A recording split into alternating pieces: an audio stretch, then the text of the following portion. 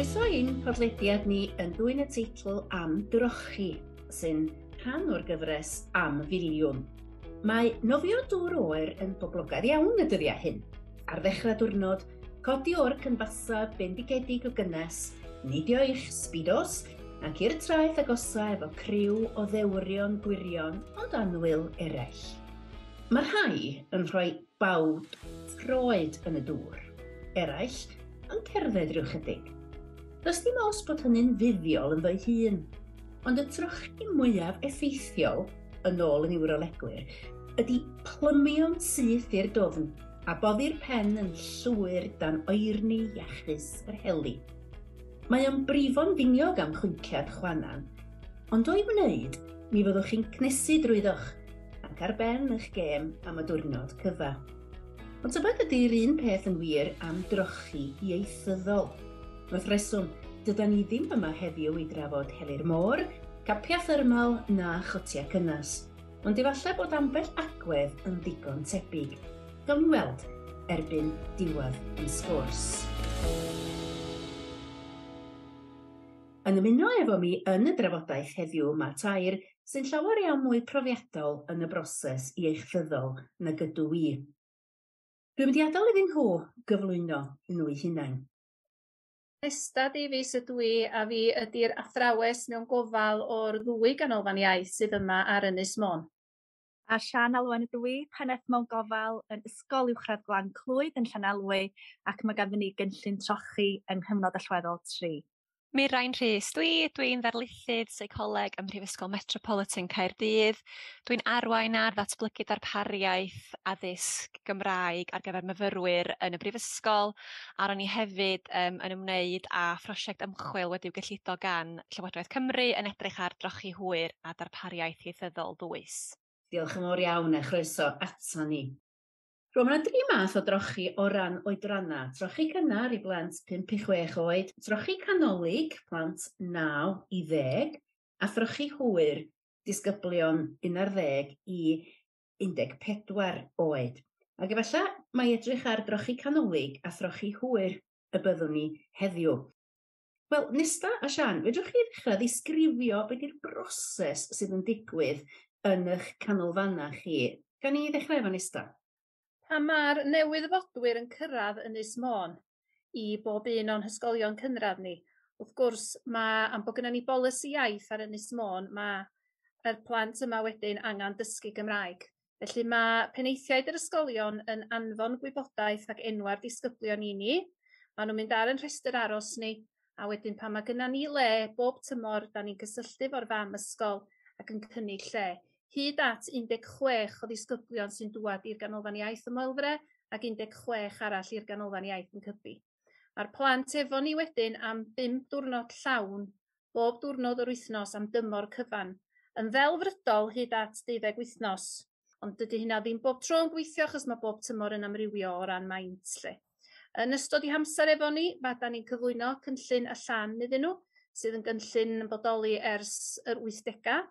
A y nod ydy erbyn diwedd y cyfnod bod y plant yn gwbl hyderus i siarad ac i ddarllen ac i ysgrifennu yn y Gymraeg. Ffordd oeddan ni yn mesur hynny oedd efo'r hen gwricwlwm bod nhw yn lefel 2 gadarn, amball un yn lefel 3 pan oeddan nhw'n gadael ni mwyn dychwelyd yn ôl i'r fam ysgol. Ia, trochi dwys yn y fan honno mewn gwirionedd.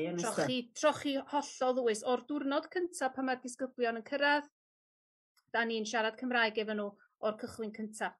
Da ni'n trio gwneud bob math o ystym corff, dangos llun, unrhyw ffordd migmas arall i fedru cyflwyno beth da ni'n drio ddeud heb gyfieithu i'r Saesneg. Os da ni'n cyfieithu i'r Saesneg, da ni wedi dysgu, mae'r plant wedyn, mae'r Sais reid switch off, achos maen nhw'n gwybod bod y Saesneg yn dŵad yn dilyn y Gymraeg.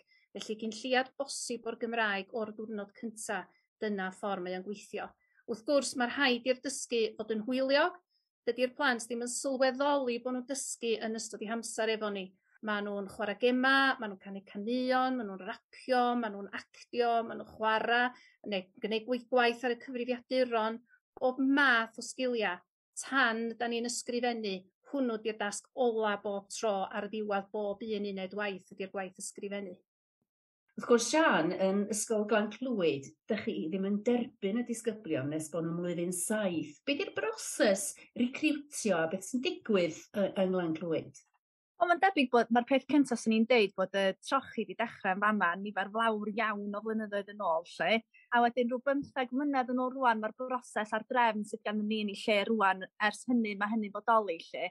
Mae'r berthynas efo ysgolion cynradd yr ardal yn hynod o bwysig ac mae ganddyn ni arweinydd trochi yma sydd yn gweithio yn yr adran Gymraeg yn yr ysgol, ond yn naturiol mae rhai o'i horiau hi'n wythnosol wedi cael ei neilltuo i weithio efo'r ysgolion cynradd. Wan, be da ni'n ffeindio ar hyn o bryd ydy bod ni'n targedu ysgolion penodol fel bod ni'n cael cyfnodau hirach mewn ysgolion penodol ac mae'r athrawes yn mynd lawr i'r ysgol ar gyfer bore'r wythnos i weithio efo blynyddoedd 5 a 6 yn bennaf ar hyn o bryd. Ond eto, da ni'n ymwybodol iawn bod na le i weithio efo'r blynyddoedd iau hefyd. Ond yn ystod y boreau yna, fel nath Nesta sôn, boreau hwylio gyda nhw, lot o waith llafar, lot o gemau i gael nhw'n gyfarwydd efo clywed yr iaith.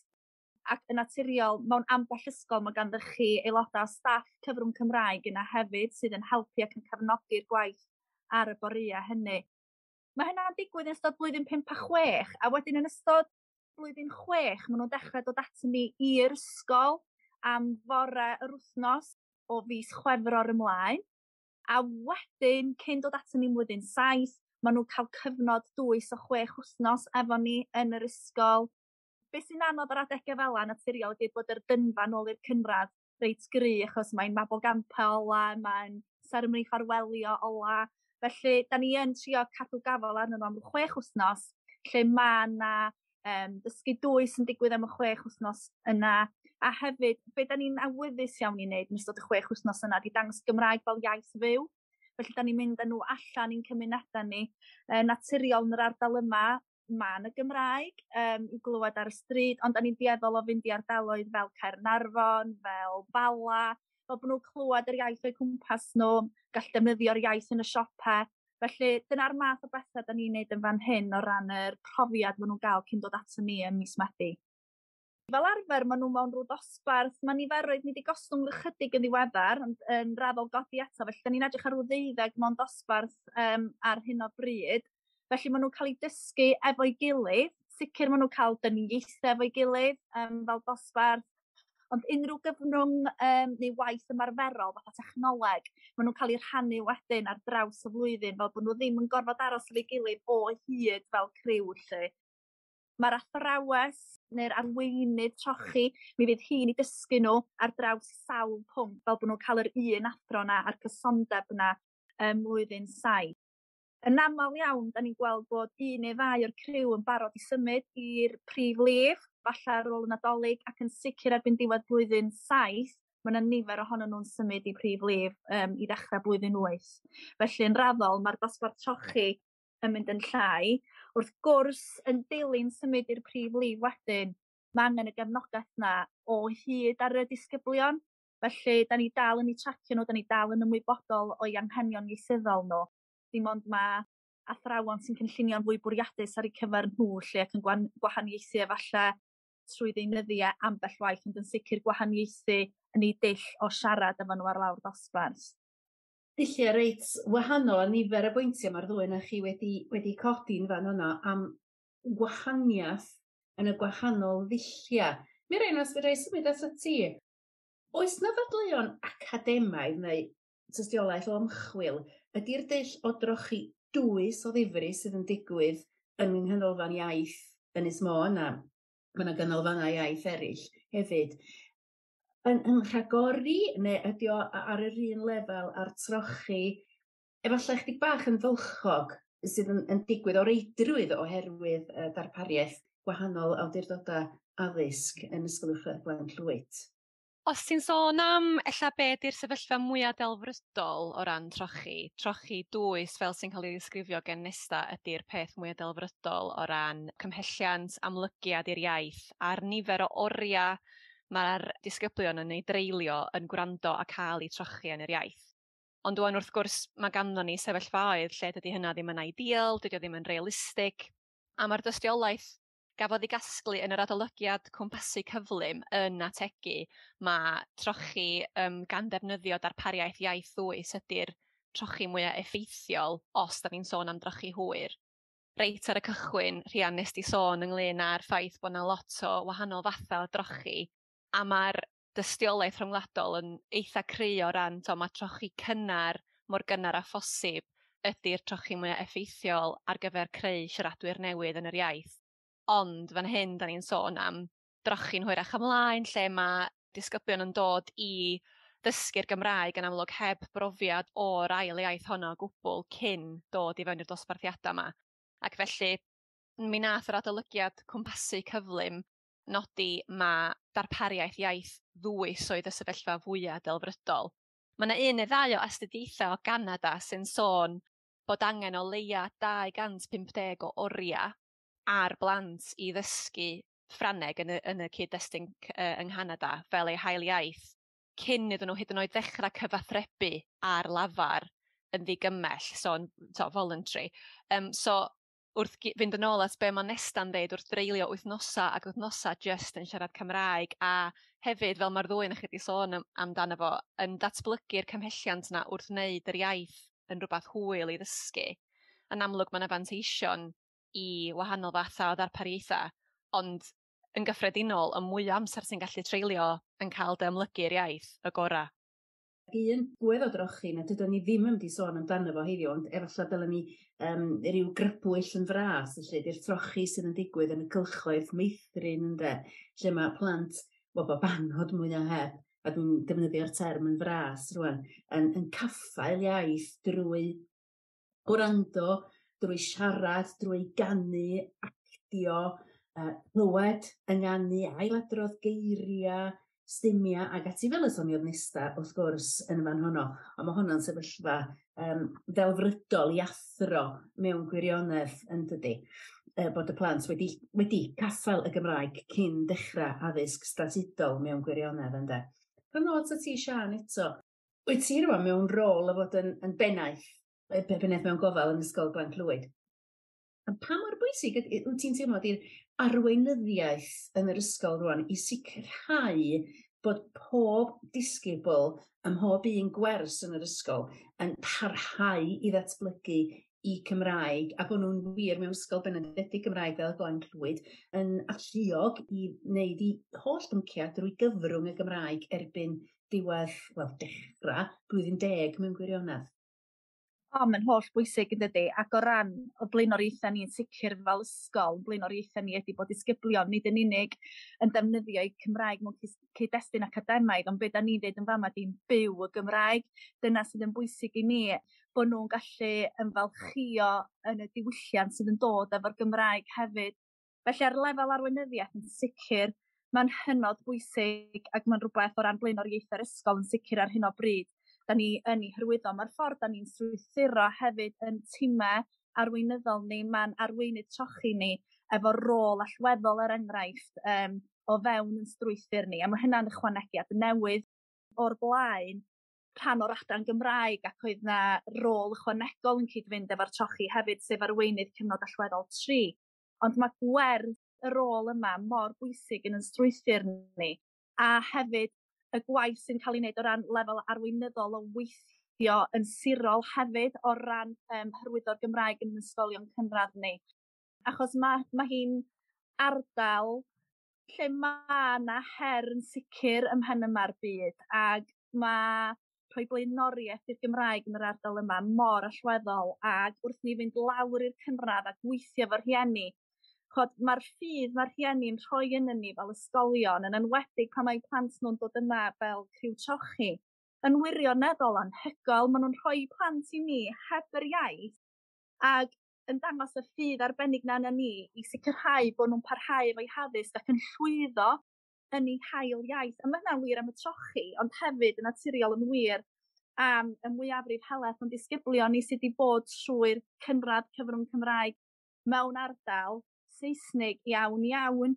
Felly, does gennai ond edmygedd at yn rhieni ni yn yr un ffordd yn gobeithio yn bod ni yn gwireddu'r hyn maen nhw'n dymuno i'w plant nhw hefyd ydy. A heb yr arweinyddiaeth yna, heb y flaenoriaeth yna i ni fatha arweinwyr mewn ysgolion, dydy hynny ddim yn mynd i ddigwydd lle.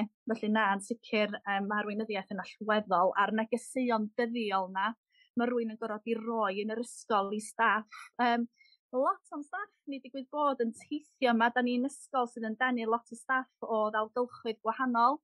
A prin iawn ydy'n staff sydd yn dod o Sir Ddinbych. Lot yn teithio Sir Fôn, ardal Caernarfon. Felly mae profiad nhw hefyd o iaith yn wahanol iawn i brofiadau'n disgyblion ni fan hyn.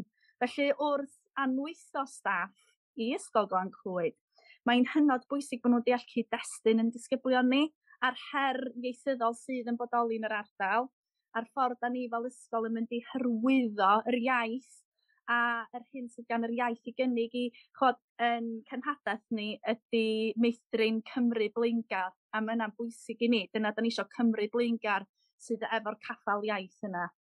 Ia, mae'n her yn dydy. Wyt ti yn Glan Clwyd yno drwy'r amser, a mi ydych chi wedi datblygu ethos o bod pawb yn gweithio efo'i gilydd at yr un nod.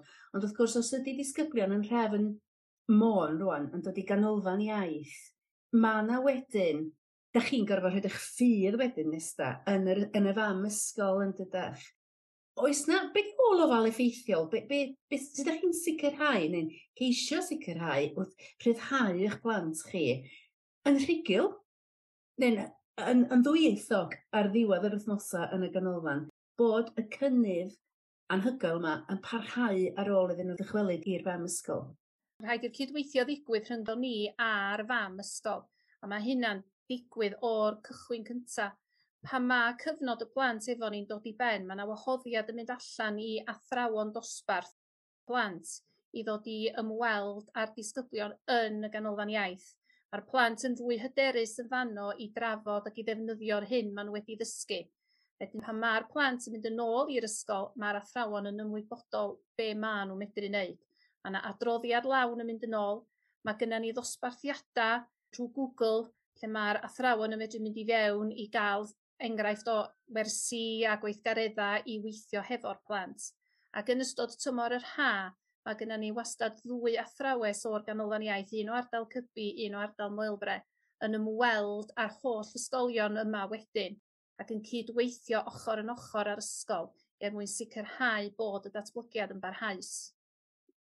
O ran hynny rwan, da chi wedi sôn am yr adnoddau sy'n ar Google Classroom a hefyd wrth reswm yr hyfforddiant i raddau da chi'n rhoi i'r athrawon. Faint o le sy'n ar gyfer mwy o hyfforddiant, bod yn hyfforddiant ieithyddol o'r y patryma da chi'n ei ddatblygu ym mhob canolfan rwan, a hefyd hyfforddiant pellach i'r gweithlu'n gyfan gwbl, y gweithlu nad ydyn nhw'n athrawon sy'n bron yn bwysicach efallai yn wedi yn yr uwchradd nag ydy'r athrawon, y gofalwyr, y bobl wrth y dderbynfa ag ati. Mae gynna ni, da ni wedi creu clipia bach hyfforddiant trochi. Oeddan ni'n teimlo ar ôl adag cyfnod clo, o'na lot o athrawon yn gofyn i ni, wel sut ydan ni'n trochi? Da chi'n deithio ni am drochi, be di trochi, sut da ni'n neud o? Felly be wnaethon ni o'n creu clipia bach fideos rhyw 5 i 10 munud yn egluro pethau syml fel gofyn i blant beth wyt ti eisiau i ginio, sut i wneud y cofrestr, sut i gyfarch nhw yn y bora, jyst clipia bach fel bod pawb yn yr ysgol wedyn yn sylweddoli dyma'r iaith a pwysigrwydd bod pawb yn defnyddio yr un iaith, na dydy un athro ddim yn deud bore da sut wyt ti, ac athro arall i lawr lôn yn deud haia ti'n iawn. Mae hwnna ddigon wedyn i ddrysu'r plentyn. So'r pwysigrwydd o bod yr ysgol fel ysgol yn penderfynu pa iaith maen nhw'n mynd ar ei hôl i, a bod pawb o fewn yr ysgol yna yn defnyddio yr un iaith. Mae hynny fel clipia gyda ni, mae gyda ni daflenni gwaith, mae gyda ni bosteri, bob math o bethau da ni'n rannu hefo'r ysgolion. Mae gyda ni hefyd, ar hyn ydy dechrau 2 dymor yn ôl, athrawes yn mynd i fewn i gyfnod sylfaen yn hysgolion ni. Achos be wnaethon ni ffeindio bod y plant fysa wedi cael y trochi cynnar, wrth gwrs wedi colli allan oherwydd bod nhw wedi bod adra. Felly mae gyda ni athrawes brofiadol yn mynd i'r ysgol, yn gwneud gwersi enghreifftiol, A'r athrawon a'r cymorthyddion dosbarth yn aros ac yn arsylwi, ac yn nhw wedyn yn cydweithio'n wythnosol hefo'r athrawes mwyn datblygu y patryma a'r trochi. So mae hwnna yn rhywbeth ychwanegol da ni wedi gynnig yn ystod y flwyddyn yma i be fydda ni'n gynnig yn rheolaidd lle. Beth am yr heriau? O'n i'n darllen adroddiad Estyn. A'r gair maen nhw'n ddefnyddio i ddisgrifio datblygiad disgyblion o gefndiroedd difreintiedig, enghraifft, o ran i datblygiad yn y Gymraeg, ydy buddiol. Mae buddiol yn cyfieithu i boddhaol, hynny ydi diolch yn cyrraedd yr un lefel a da. Plant o gefndir difreintiedig neu disgyblion efo anghenion addysgol arbennig ynde. Oes yna le i wneud mwy o waith efo'r plant yma, gan gofio bod gen bob un plentyn wrth gwrs yng Nghymru'r hawl i fod yn ddwyieithog. Mirain? Edrychon ni ar disgyblion oedd efo profiad o ddysgu bylchog fel rhan o'r adolygiad cwmpasu cyflym. Rwan mae'r cyd-destun chydig yn wahanol wrth gwrs achos oedd lot o'r cyhoeddiadau yn sôn am unigolion oedd wedi bod mewn sefyllfaoedd ieithyddol gwahanol, ond ella hefyd bod nhw wedi bod mewn sefyllfaoedd gofidus o ran eu emosiynau, enghraifft y sefyllfaoedd gwrthdaro neu trychinebau naturiol, yn ogystal â, wrth gwrs, peidio cael eu haddysg. So, da ni'n sôn am gyd-destun chydig yn wahanol yn rhyngwladol, ond y negeseuon yr un peth. Oedden nhw'n sôn bod angen 3 peth i lwyddo ar gyfer caffael iaith yn llwyddiannus. So i gychwyn efo bod angen ystyried profiadau blaenorol addysgol y plentyn, sut oedd hynna'n edrych, beth oedd wedi llwyddo iddyn nhw, beth oedd ddim wedi gweithio, a ymgorffori hynna i fewn i'w profiad presennol nhw o'r addysg. Yn ail, defnyddio deunyddiau oedd wedi cael eu creu gan yr athro, so pethau oedd yn cyd-fynd efo'u profiad nhw yn bresennol eto o'r addysg, fel mae Nesta a Siân wedi crybwyll, dod ar iaith yn fyw a rhoi'r cyd-destun i'r iaith. A wedyn yn drydydd, bod na le hefyd i ddosbarthiadau cymorth dwyieithog, so cymryd y plant allan o'r gwersi arferol a rhoid mwy o strwythur iddyn nhw o ran yr iaith, datblygu trafodaethau estynedig ac yn y blaen, a defnyddio'r iaith i ddysgu am gynnwys hefyd, so cynnwys y gwersi, pynciau ac yn y blaen. A dyna be oedd y 3 peth oedd yn gweithio yn y cyd-destuna yma. A ti'n gallu gweld rili os ti'n meddwl am datblygiad y plentyn ac ella'r ffaith bod nhw yn dod o gefndir lle mae yna sefyllfa wedi creu rhyw fath o doriad emosiynol yn datblygiad y plentyn. Mae mor bwysig wedyn bod ni'n ystyried ochr seicolegol y plentyn o ran y datblygiad a creu sefyllfa lle maen nhw'n teimlo'n saff i ddysgu. Bod hynny'n iaith neu yn unrhyw beth o ran 'i haddysg, da ni'n ymwybodol o hynny yn gyffredinol beth bynnag. O ran y sefyllfa drochi'n benodol, oedd yr adolygiad hefyd wedi pwysleisio pa mor bwysig oedd i gael partneriaeth rhwng y cartra a'r ysgol a i ddatblygu arferion llythrennedd cryf yn y cartref oedd yn mynd i amlygu a chefnogi datblygiad ieithyddol y plentyn wedyn yn yr ysgol. A fel sydd wedi cael ei grybwyll yn barod, y defnydd iaith anffurfiol yna, so ddim just beth sy'n digwydd yn y dosbarth, ond beth sy'n digwydd tu allan i'r dosbarth hefyd. Da ni wedi sôn dipyn am yr elfen gymdeithasol yn o'r iaith ac o gyflwyno'r disgyblion yma i Gymru ac i'r diwylliant Cymraeg. Ydych chi'n gweld bod pethau fatha pan fod tîm pêl-droed Cymru yn llwyddiannus yn cael effaith ar y disgyblion a'i parodrwydd nhw, a'i copelliant nhw i ddysgu'r iaith? Ond sicr yn bendant, mae hynny jyst i bod yn, bys ni'n disgrifio fatha rhyw buzz mawr yn yr ysgol pan mae tîmau'r lefel cenedlaethol yn llwyddo. Os mae rhywun yn gweld, wrth mynd lawr i'r cynradd yn naturiol, mae'n agoriad llygad i rhywun fel fi sydd wedi gweithio yn y sector uwchradd. Pan mae rhywun yn mynd i weld beth sy'n digwydd yn y cynradd, mae wirioneddol yn anhygoel. Yn y clwstwr ni, ni'n gweld y blynyddoedd 3 a 4, mae'r ffordd maen nhw'n cael eu trwytho yn y Gymraeg a ffordd maen nhw'n defnyddio'r Gymraeg o ddydd i ddydd yn wirioneddol arbennig. A rhwsut wedyn, mae'n cael ei golli yn blynyddoedd hŷn yr ysgol gynradd oherwydd mae bywydau cymdeithasol nhw'n ehangu. mae dylanwad cyfryngau cymdeithasol, ond hefyd y ffaith bod nhw'n mynd i dau i gilydd ac yn cwrdd â'r rhieni i gilydd, a wedyn mae bywyd yn troi chydig bach yn fwy, Saesnig efallai wrth fynd i aelwydydd pobl eraill yn hytrach na jyst byw yn yr ysgol o ddydd i ddydd. Felly pan maen nhw'n cyrraedd ni yn yr ysgol uwchradd, mae'r gwaith na o orfod aildanio a hyrwyddo Cymreicdod yn barhaus yn rhywbeth da ni'n gorfod cadw llygad arno, cadw golwg arno fo, o hyd trwy bethau fatha trac yr wythnos, trac Cymraeg yr wythnos, disgyblion i ddewis, a wrth gwrs pethau bach mor syml a chael grwpiau i fewn i ganu, eden, chledylu, bwncath, da ni'n cael nhw yma, jyst er mwyn dangos bod na fywyd trwy gyfrwng y Gymraeg o gael, wrth gwrs digwyddiadau mawr fel Steddfod yr Urdd yn beth mawr yn yr ardal, felly nath hynna hyrwyddo pethau i ni hefyd, achos yn aml iawn, y disgyblion sydd yn cymryd rhan yn y gweithgaredd Eisteddfod yr Urdd yn draddodiadol ydy'r rhai falle sydd yn dod o gefndiroedd mwy Cymreig sydd wedi cael eu trwytho yn y cefndir hwnnw, felly mae tynnu disgyblion eraill, ac mae'n braf gweld mae disgyblion trochi yn ymroi weithgareddau allgyrsiol yn arbennig, a hyd yn oed os dyn nhw'n mynd ymroi i ddigwyddiadau fatha Steddfod ac yn y blaen, mae be maen nhw'n neud o ran mabwl gampan yr ysgol, cyn rhan o dimer ysgol a'r defnydd iaith hefyd, mewn gemau pêl-droed, gemau pêl-rwyd, pan maen nhw'n chwarae yn erbyn ysgolion cyfrwng Saesneg. Mae'r Gymraeg yn amlwg wrth nhw chwarae, felly mae digwyddiadau a hyrwyddo pethau'n barhaus i'n disgyblion ni mor bwysig. Yn nhw weld werth a phwrpas i'r iaith, dyna sydd yn bwysig yn ni yma. Ac wrth gwrs, dwi wastad yn deud hefyd, mae'n bwysig bod staff yn rhoi tamed bach ohonyn nhw eu hunain, achos naturiol fel staff, da ni'n byw yn bywydau trwy gyfrwng y Gymraeg. Ac mae'n bwysig bod nhw'n gweld hynny, a bod ni'n rhannu hefyd, rhoi chydig bach ohonyn ni'n hunain ar lawr dosbarth hefyd, i weld bod ni ddim yn cysgu tu ôl i'n dysgu gyda'r nos ac yn codi'n bora yn yr un lle.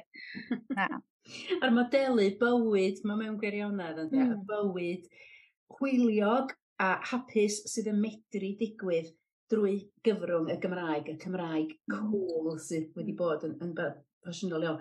Wrth gwrs mae'n taro rwy'n yn dydi, fel mae y holl ddogfennaeth cwricwlwm i Gymru, mae yna ryw linyn arian yn rhedeg drwy'r holl waith, y Donaldson ei hun yn dweud, y dylid defnyddio'r Gymraeg yn benna fel dull o gyfathrebu, ond mae'r cyfathrebu yna ar ffurf siarter iaith, enghraifft, yn digwydd ydy yn y gwersi, yn dim draws cwricwlaidd, ond mae hefyd yn digwydd tu allan i'r gwersi hun hefyd. A mae o ryw fath o lyd mewn gwirionedd sy'n cysylltu holl agweddau a gwahanol ddogfennau y cwricwlwm newydd.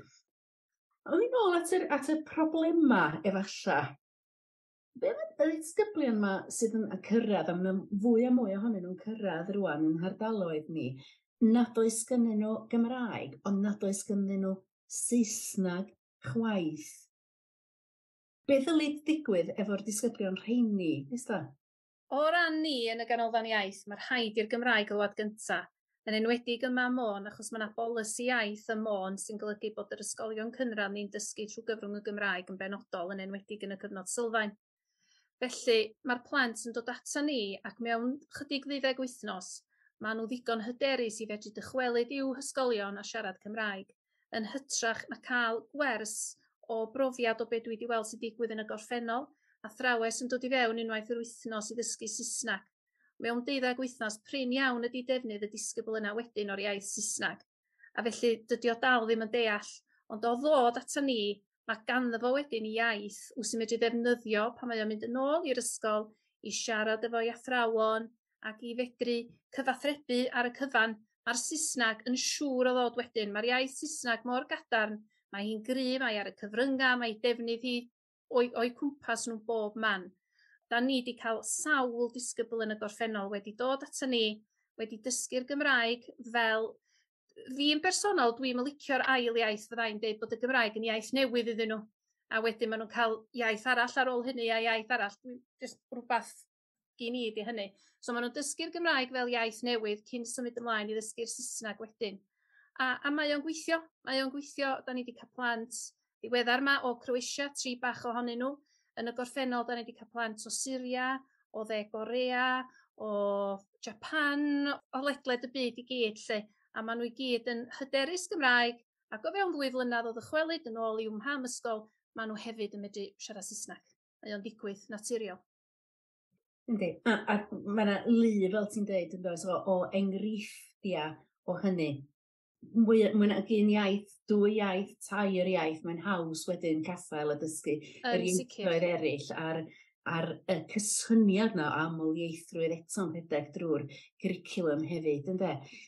Pan mae disgyblion yn cyrraedd ni, ac os oes na ddwy iaith yn barod, mae yna agwedd iach tuag at dysgu'r trydydd iaith yn aml iawn, a mae oherwydd hynny mae'r cefndir, mae'r rhieni a'r plant yn mwy agorad i'r syniad o ddysgu iaith, sydd wedyn wrth gwrs yn gwneud yn gwaith ni'n haws hefyd.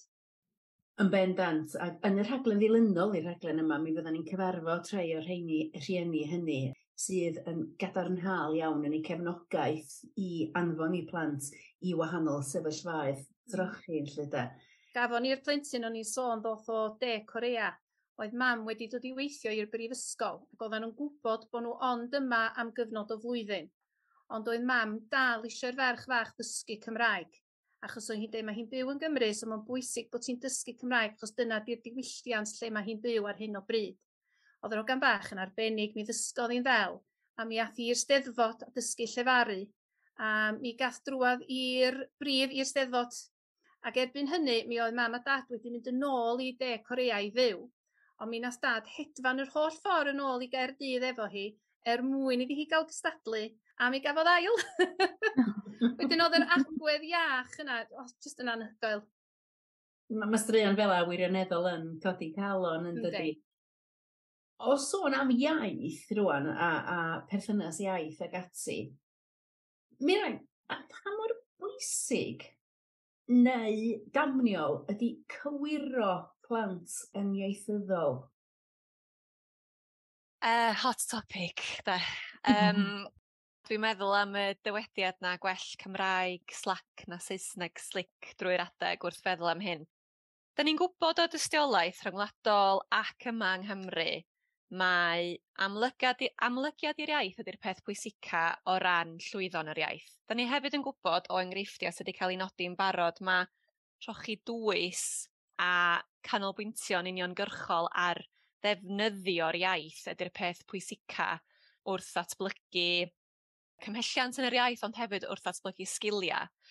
A the jury's out, really, o ran cywiro iaith. Mae yna lot o bobl ar hyn o bryd, mae yna lot o sgyrsiau gwahanol ynglyn â ceisio cael disgyblion a hyd yn oed myfyrwyr prifysgol i ddefnyddio'r iaith. Da ni yma ym Mhrifysgol Met wedi lawnsio gwersi Cymraeg i bawb yn ein hysgol ni, eleni am y tro cynta, a mae wedi bod mor llwyddiannus efo unigolion sydd yn newydd i'r iaith. Mae agwedda nhw tuag at y Gymraeg yn debyg iawn i'r teulu o De Corea nath Nesta nodi chydig o funudau nôl. Mae nhw efo chwant am dysgu'r iaith, a da ni'n gwybod o ddysgu oedolion efo'r Gymraeg nad ydy bod cywiro'n rhan ohono fo, ond bod y steil a'r ffordd mae cywiro'n digwydd yn cael effaith bositif wedyn ar gymhelliant unigolion i ddefnyddio'r iaith. So, da ni'n gwybod o nifer o adolygiadau, adolygiad cwmpasu cyflym yn un ohonyn nhw sy'n cynnwys be di effaith staff yr ysgol, dim jyst yr athrawon a'r addysgwyr, ond hefyd fel sydd wedi cael ei nodi'n barod, y staff cinio, y staff sydd yn helpu groesi'r ffordd ac yn y blaen i wneud yr iaith ddod yn fyw. A dwi'n meddwl bod o fwy am hynny nag ydi o am gywiro iaith a lladd ar y cymhelliant na. Mae o am roid profiad ieithyddol unigryw fyw i'r plentyn mwyn iddyn nhw ddatblygu'r cymhelliant i barhau i siarad yr iaith. Mae gennai astudiaeth fan hyn gan Garrett sy'n nodi bod, a mynd yn ôl at be nath Siân nodi ynglyn â pan mae unigolion yn mynd yn hŷn ac i fewn i'w arddegau, bod yr agweddau positif na efallai newid oherwydd dylanwad i cyfoedion a sut maen nhw'n ymwneud efo grwpiau. Mae o'n sefyllfa ofnadwy o fregus wedyn lle ti'n delio efo unigolion sydd falle'n rhugl yn yr iaith, ond yn colli'r cymhelliant na ac yn colli'r hyder i siarad efo'r iaith. So mae rhaid i ni fod yn ofnadwy ofalus wrth feddwl am sut da ni'n cywiro, yn hytrach na os oes angen cywiro neu beidio. Am hwnni, dyna di'r farn o'r llenyddiaeth yn rhyngwladol ac yn genedlaethol ar hyn o bryd. A dwi'n meddwl bod o wedi newid efo sut mae'r Gymraeg wedi newid yn ein cymdeithas ni. Dwi'n ogan o Gaernarfon, ond dwi'n Wenglish through and through. Dwi'n defnyddio y ddwy iaith nôl ymlaen efo'i gilydd, a dwi'n meddwl weithio bod dwi'n teimlo yn llai hyderus yn ddibynnol ar y cyd-destun. Mae'r cyd-destun addysgol wrth gwrs yn llawer mwy ffurfiol na'r cyd-destun ar y stryd, a mae defnydd iaith yn amrywio efo pobl ag wyt ti'n siarad efo, a mae hwnna'n yn gysyniad sydd yn wir ym mhob iaith. Yn bersonol, dwi'n meddwl mae y ffordd mae'n cael ei gywiro ydy'r peth pwysig i gofio, ac mae rhaid chdi feddwl wedyn, ydy o'n berthnasol i blant ifanc, i bob blant yn ei arddega, neu hyd yn oed i fyfyrwyr brifysgol fel da ni'n delio efo, a sut wyt ti'n datblygu'r cymhelliant a'r hyder na yn yr iaith. Beth am y cymhelliant yna, fel Siân yn sôn doedd am fel mae disgyblion yn mynd yn hŷn, mae bywyd cymdeithasol yn newid, a mae rheolaeth yr ysgol dros y plant yn mynd yn llai mewn gwirionedd. A hefyd, mae gennych chi holl fusnes o hormona yr arddega a ballu. Sut mae'n bosib, neu ydy hi'n bosib, trafod a newid arferion iaith pobl ifanc rwan, dwi'n sôn am y trychwyr hwyr yma, i siarad Cymraeg efo'i gilydd pan maen nhw'n cyrraedd i harddega. Ynta rhywbeth dros dro, os na rhyw seicoleg tu ôl i hyn, Mirain? Da ni'n aml yn clywed ydan bod pobl yn dychwelyd i'r Gymraeg neu unrhyw iaith wedi iddyn nhw ddod drwy glasoed, a bod yr autonomi na sydd gan unigolion dros eu hunain, dros dewisiadau, yn cyfieithu mewn i'w defnydd iaith nhw. So mae yna dystiolaeth yn rhwngwladol ar y ffaith bod unigolion sydd yn mynd drwy glasoed yn newid i arferion iaith, a mae hwnna lot i wneud efo'r ffaith bod nhw yn datblygu i autonomi dros eu bywydau hunain. Dio ddim jyst yn ymwneud efo arferion iaith, mae'n ymwneud efo'u bywyd nhw, efo pwy maen nhw'n dewis sgorio amser efo, fel nath Siân deud, mae dylanwad nhw fwy i wneud efo eu cyfoedion nag ydi efo'u rhieni neu athrawon. A mae'r dylanwad yna'n enfawr. Ond dwi'n meddwl beth sy'n bwysig hefyd i gofio ydy, sut da ni fel addysgwyr a ieithyddwyr a ymchwilwyr yn deall sut mae y cymhelliant yna'n cael effaith ar ddefnydd iaith. Mae yna dystiolaeth i nodi, os ydy dy gymhelliant di'n gynhenid, os gen ti intrinsic motivation i ddysgu'r iaith a defnyddio'r iaith, mae yna fwy o siawns y bydd ydy'n parhau i ddefnyddio'r iaith drwy gydol dy oes, yn hytrach na os ydy'r cymhelliant yn rhywbeth sydd yn cael ei dynnu o bethau allanol, fel un o'r narratif sy'n cael ei bedlo gen Llywodraeth Cymru ydy yr narratif mantais economaidd na i ddysgu'r iaith, ynde? A mae yna falans yn fanna rhwng rhoid manteision a rhoid reality i bobl ifanc a falle lle da ni'n trio tynnu nhw nôl i ddefnyddio'r Gymraeg yn yr cyfnod glasoed na.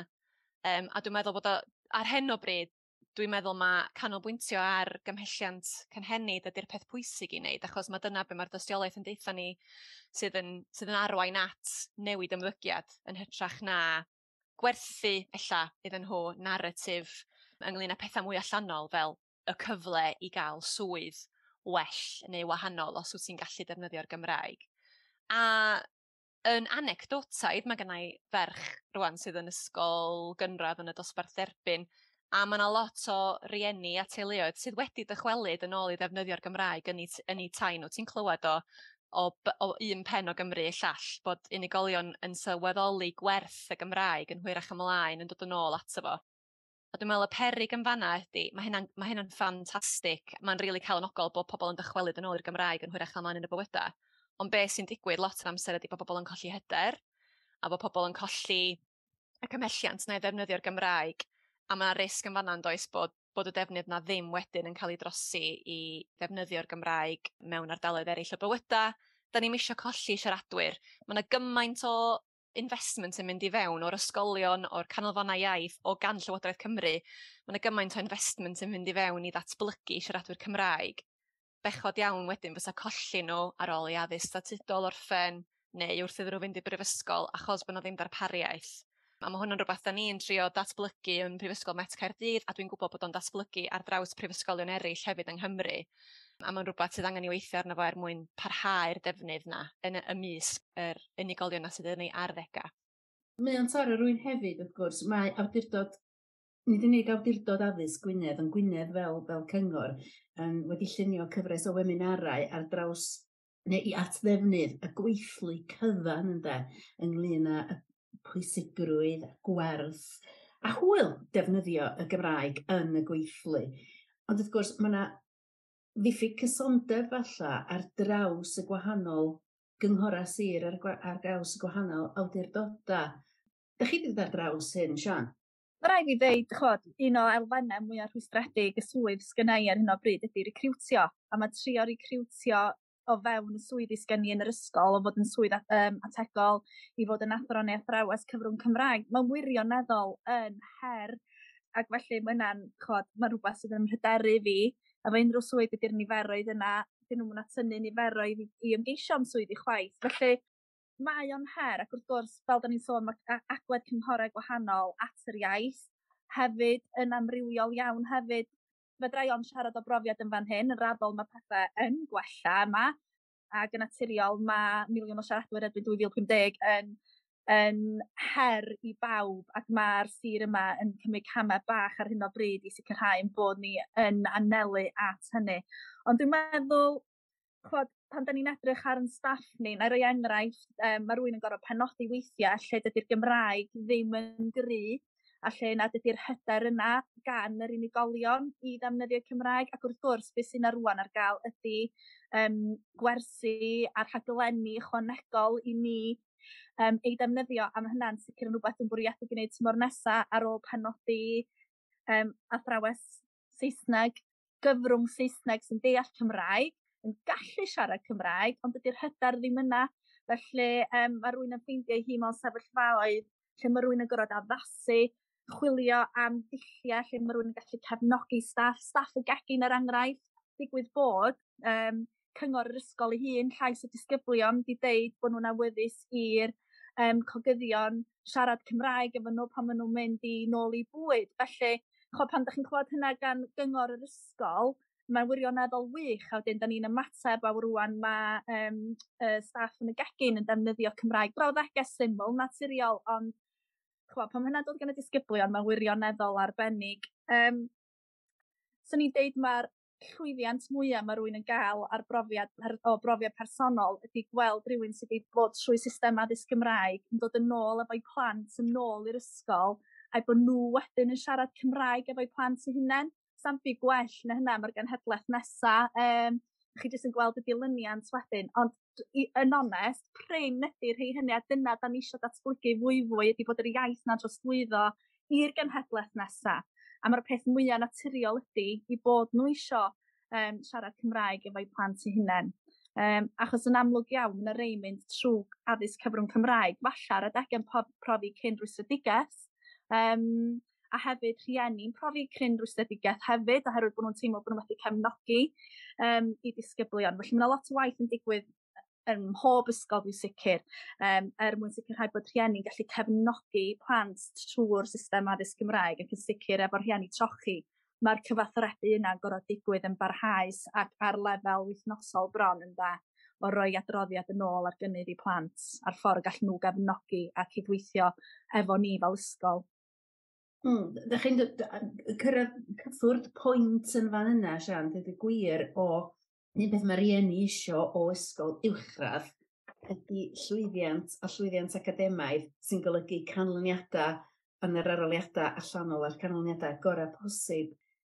Ydy'r ffaith bod y trochwyr yma yn Glanllwyd yn dod ata chi ym mlwyddyn 7 wedi cael cryn dipyn o Gymraeg cyn dod, ond di hynna yn rhwystr i'w llwyddiant nhw yn y pynciau eraill felly, ynta be mae ymchwil yn ei ddangos o hyn. Achos beth ni'n ei drafod yn fan hyn mewn ffordd ydy cynnwys drwy gyfrwng y Gymraeg yn gyfan gwbl, a hyn oedd Colin Baker yn ei awgrymu'r hyn, Estyn yn ei awgrymu, ynta dysgu'r iaith yn unig fel rhywbeth ar wahân i'w addysg gyflawn nhw. Mirain, i ddechrau, be mae ymchwil yn ei ddangos yn hyn o beth? O ran effaith y Gymraeg ar sgiliau ieithyddol plant, does a ddim effaith negyddol o ddysgu'r iaith ar sgiliau ieithyddol a sgiliau gwybyddol plant yn ôl ymchwil rhyngwladol. Dyma beth mhwnc doethurol i pam nes i wneud yn oethuriaeth ym Mhrifysgol Bangor hefyd. Nathon ni gymharu plant oedd yn yr ysgol gynradd, oedd o gefndiroedd ieithyddol gwahanol, so rhai plant o gefndiroedd Cymraeg yn y cartref, cymysg yn y cartref a cefndiroedd Saesneg yn y cartref, oedd yn mynychu addysg gyfrwng Gymraeg. A nathon ni gymharu nhw efo disgyblion oedd yn mynd i addysg gyfrwng Saesneg, oedd wrth gwrs yn dysgu'r Gymraeg fel ail iaith yn yr cwricwlwm yna. Ac wrth gymharu eu canlyniadau nhw ar sgiliau ieithyddol, so geirfa, darllen, dealltwriaeth ac yn y blaen, doedd na ddim effaith negyddol i ddysgu'r Gymraeg a dysgu drwy'r Gymraeg. So oedd plant o gefndiroedd Saesneg oedd yn mynd i addysg gyfrwng Gymraeg, oedd i sgiliau ieithyddol nhw yr un mor dda a weithiau chydig yn well a sgiliau cyfrwng Saesneg disgyblion oedd yn mynychu addysg gyfrwng Saesneg. Allai ddim rhoi sylw ar yr sector addysg uwchradd achos dwi ddim yn arbenigo yn y maes yna'n anffodus o ran y pwnc neu pa mor dda mae myfyrwyr yn gwneud ac ella fysa Siân yn gallu rhoi mwy o wybodaeth ar canlyniadau ac yn y blaen.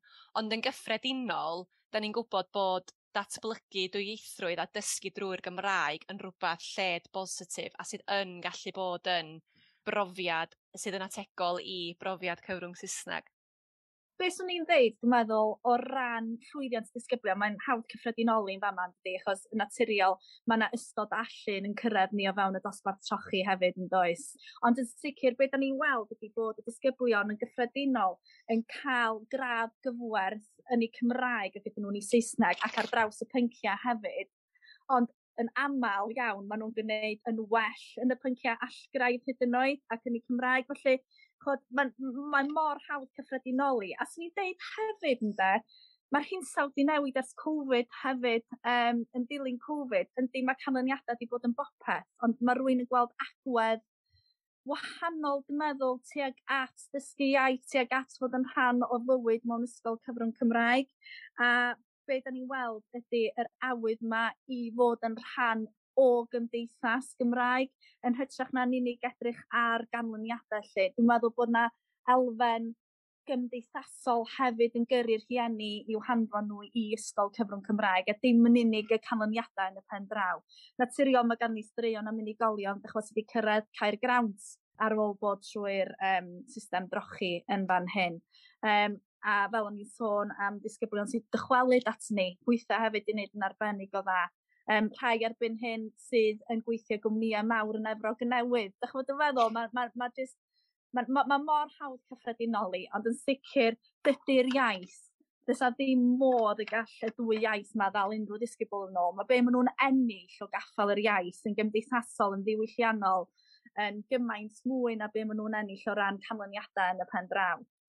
Dwi'n meddwl hefyd, yn gyffredinol, o ran edrych ar y wybodaeth sy'n cael ei gasglu gan Llywodraeth Cymru ynglŷn â agweddau pobl tuag at y Gymraeg, mae Cymru wastad wedi bod yn ofnadwy o bositif tuag at yr iaith Gymraeg a Chymru a'r Gymraeg.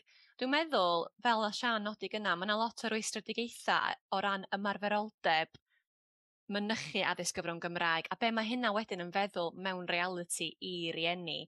A lot o'r amser dwi'n meddwl dyna lle mae pobl yn mynd ar goll ydy achos bod nhw yn poeni am y profiad na mae plant nhw'n mynd i gael. Ond wrth gymharu hynna efo yr agweddau lled bositif tuag at y Gymraeg fel iaith, dwi'n meddwl dyna'r don da ni angen mynd arni o ran cofio bod Cymru a y trigolion sy'n byw yng Nghymru yn ofnadwy o bositif tuag at yr iaith Gymraeg yn gyffredinol. Mae lot yn nhw'n teimlo fatha bod nhw wedi cael cam wrth beidio derbyn addysg gyfrwng Gymraeg i hunain ac wedyn ti'n gweld lot ohonyn nhw'n gyrru o plant i addysg gyfrwng Gymraeg. A dyna lle mae'r gwaith dwi'n meddwl ydy darparu gwybodaeth sydd yn mynd i roed sy'n mynd i neud bobl deimlo'n well ac yn fwy hyderus am wneud y dewis yna. Neu am, wrth gwrs, mewn siroedd lle mae dim ond addysg gyfrwng Gymraeg sydd ydy'r dewis, darbwyllo unigolion ynglŷn â bod hwn yn mynd i fod yn brofiad positif. Oes, ella bod yna heriau mynd i fod, ond fel ydych chi wedi sôn yn barod, mae ysgolion yn gwneud gymaint o waith anhygoel ar gefnogi'r rhieni mewn unrhyw fath o brofiad, hyd yn oed profiad cyfrwng Cymraeg, ond wrth gwrs hefyd profiad trochi. A fel mae Nesta di nodi hefyd, dwi'n meddwl bod o jyst yn gret clywed y storis yma ynglyn â agwedda positif unigolion sy'n dod o wledydd tramor a y chwant na i ddysgu'r iaith achos bod o'n rhan o ddiwylliant Cymru. Dwi'n meddwl hefyd bod y gair perthyn yn bwysig. Mae'n bwysig bod pobl yn teimlo bod nhw'n perthyn. Mae hwnna'n air da ni cyfathrebu lot efo'n rhieni ar hyn o bryd, bod nhw'n rhan o'r ysgol, yn rhan o'r gymuned. Achos mae demograffeg yn ysgol ni mor amrywiol. Da ni'n mynd o ardal Llansannan, Prion, holl ffordd lawr i'r Glannau, Rili, Prestatyn, i Mostyn, Glannau Dyfrdwy. Felly mae'n hardal ni'n hynod o eang a mae hwnna i ryw raddau'n her ychwanegol hefyd, achos da ni ddim yn ysgol yng nghalon tre neu gymdeithas, felly mae agor yn drysa ni, enghraifft bore yma, oedd ganddo ni bore coffi, ac wrth gwrs yna rai o'r disgyblion trochi yn gweini ar henoed wedi dod i fewn o'r ardal, felly'n defnyddio i cystrawennau efo'n henoed. Felly mae creu sefyllfa real yn bwysig hefyd iawn, bwysig ofnadwy yn disgyblion ni hefyd, ag ennill y syniad na bod ni'n ysgol gymunedol yn dod â pobl i fewn hefyd ynda. Normaleidio'r Gymraeg ynda. Dwi'n mynd i roed cyn i ni gloi cyfres o gwestiynau a'r atab yn sydyn gynnwch chi'r quick fire. Nesta atab gynta, wedyn Siân a wedyn Mirain yn y drefn yna. Cynta, mae gynnwch chi hyn sy'n cael ei alw mewn astudiaethau'n L1 does, y iaith gyntaf plentyn, yr L2, yr ail iaith. Mewn ganolfan drochi, mewn sefyllfa drochi, mae'r mudiad ysgolion meithrin, enghraifft, yn gadael i'r plant bach yma sydd prin ond yn fabis i siarad yn ei iaith gyntaf, yn ei mam iaith mewn gwirionedd. Fysa fo'n lleihau pryderon rhieni oedd plant yn cael, os ydyn nhw angen, atab yn ei L1 yn ei mamiaeth. Ar y dechrau'n unig, swn i'n dweud. Sian? Mewn sefyllfa lle maen nhw'n teimlo'n emosiynol yn unig. Mirain? Fysa. Nesa. Oes oes plentyn yn hollol rhugl ond yn gwrthod yn lân siarad yn y Gymraeg, fydda cyfnod mewn canolfan iaith yn llesol i newid arfer iaith y plentyn hwnnw? Bydda. Sian? Dim i rywun yn ei arddegau, na. Mirain? Falle, dibynnu ar y cyd-destun. Nesa. Ddylia cyflwyno thrafod methodolegau strategaethau addysg drochi bod yn rhan o hyfforddiant addysg gychwynnol a thrawon ym mhob sefydliad yng Nghymru. Hynny ydi ar draws pob maes a phwnc, ar draws pob sefydliad aga yng Nghymru. Nesta. Ola. Bendant. 100%. Da ni yn cytuno efo'n gilydd a mae hynna yn help. A'r cwestiwn ola. Pa mor obeithiol ydych chi fod yr gwahanol amrywiol systema trochi yma sydd gynnon ni yng Nghymru, y gwaith arbennig sy'n digwydd, yn mynd i sicrhau gweledigaeth Llywodraeth Cymru o filiwn o siaradwyr erbyn 2050? Dwi'n obeithiol. Yn byr hyderus. Yn eitha hyderus gan bwysleisio mae dim jyst i gwaith nhw ydi o. Diolch yn fawr iawn i'r tair ohonoch chi. Da ni ond wedi megis cyffwrdd yr holl themau sydd yn ymwneud â throchi heddiw yma. Mae trochi yn bwnc dyrys, a mae un peth yn bwysig. Werth sut mae o'n cael ei wneud, fedar o ond gwneud da. Ac wrth gwrs, fel dydodd Mirain ar y diwedd yn fanna, nid yn unig cyfrifoldeb ysgolion ydy trochi ac athrawon, ond y cyfrifoldeb pob un ohono ni. Diolch yn fawr iawn i chi, Nesta, Siân a Mirain. A dwi'n mynd i gloi drwy roi dyfyniad i chi gan Fitzpatrick, a mae'r dyfyniad yn Saesneg. A dyma fo. The effectiveness of any bilingual teaching method or approach is less influential than the skill and competence of the teacher. Hynny di, mae angen y tân yn y bol, y cymhelliant a'r ymroddiad. A'r teimlad, dwi'n mynd i lwyddo a dwi'n mynd i sicrhau bod y disgyl yma yn perthyn ac yn medru canu yma o hyd. Wel dyna ni. Da ni wedi bod yn y dyfroedd dyfnion am bron i awr. Neu tybed fuon ni ar fordaeth yndwch. Wel un peth sy'n bendant. Waeth faint ffordd cwyno a'r nogio cyn cychwyn, does na dim ond un ffordd o gael gwerth ein buddsoddiad yn y broses, a hynny ydy drwy blymio dros yn penna yn clustia i fôr tymhestlog rhynllyd yr iaith. Ac mi ddewn ni allan yn y pen draw, yn gryfach, yn gynhesach hefyd. Cyn bellad yn bod ni yn sicrhau yr ôl o falafas, y siocled poeth a'r blanced thermal o ofal, y mae'r ysgol a'r athro da, gweithlu addysgedig a chymhelliant y gymdeithas gyfan yn ei roed i ni. Hyn all sicrhau bod ni yn cynnal a manteisio ar y trochi cychwynnol. O diolch yn fawr iawn i'r tair ohonoch chi heddiw nath yn cyflwyno ni i'r llu o elfenna yn ymwneud â throchi. Ac os ydych chi wedi mwynhau yn podlediad ni heddiw, wel cofiwch am yr ail bodlediad sydd yn dilyn yr un thema, lle y byddai ni yn ymweld â chanolfan iaith ac yn siarad efo athro, disgyblion a rhieni am drychfa fydd i nesa. Pob hwyl.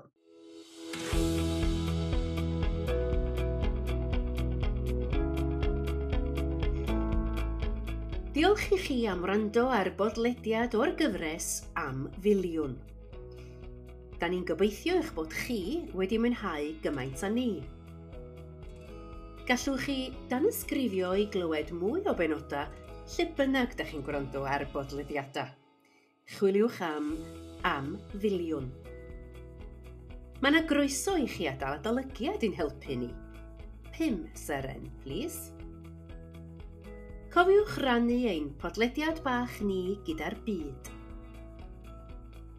Diolch i'r Coleg Cymraeg Cenedlaethol am y nawdd. Y pod a'n holl gyfranwyr i gyd am wneud y podlediad yma yn bosib. Os ydych chi eisiau darganfod mwy o bodlediadau Cymraeg, ewch i ypod.cymru.